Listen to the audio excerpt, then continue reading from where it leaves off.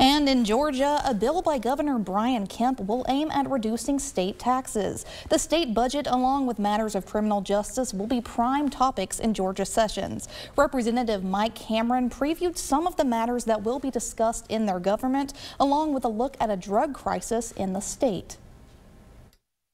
Georgia Governor Brian Kemp recently proposed a tax reduction for the state. Representative Mike Cameron claims this will be one of the main topics of interest in legislation as lawmakers return this week. We're trying to give more money back to the people and not spend it like legislators tend to do. The new income tax reduction was said to bring an impact of close to $1 billion. 2 years ago, we passed a tax bill that was going to gradually bring the income tax rate down in Georgia to eventually 4.99%. With the amount of surplus we have in Georgia, he wanted to accelerate it. It was going to be 5.49. It's going to be 5.39 now. So we'll have to ratify that. And that doesn't sound like a lot of money, but that's about $1 billion.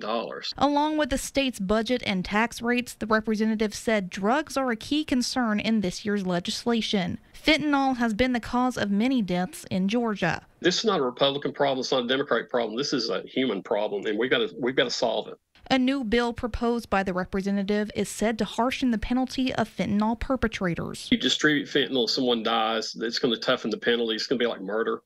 And I'm going to have a fentanyl bill which will require medical providers in emergency rooms, if they think someone is overdosed, to test for fentanyl. Drugs infused with marijuana like CBD and THC are also topics of interest for the state. The things that are sold in convenience stores in Georgia, we're finding that the THC level in a lot of those products like Rice Krispie treats and some of those things are not 3%, they may be 50%. So it's a lot higher level THC, which is dangerous. With these substances in mind, Cameron also discussed the state mental health systems in accordance with criminal justice. Jails in North Georgia have become mental health facilities because we don't have places. And so our jailers and deputies are having become mental health professionals, and it's taxing on them as well as on the patients.